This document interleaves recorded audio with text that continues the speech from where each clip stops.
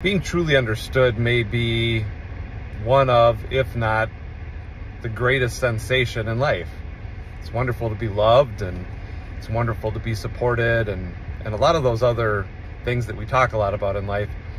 But that sense of truly being understood by others or by certain people in your life, it's a rare sensation. And I think these days, it's the lack of being understood, seen for who we really are, that fuels a lot of the intolerance and a lot of the division that plague us politically, socially, in business, and most importantly, in our homes.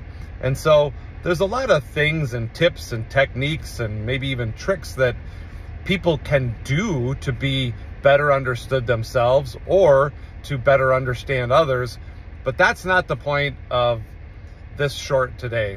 The point of this short today is to just simply highlight the fact that being understood is an important thing. And we should seek those people, those circumstances, and those environments where we feel understood. And we should cling to those people that provide that understanding to us on a regular basis, while knowing that being understood, although it's very important, is often, unfortunately, very rare.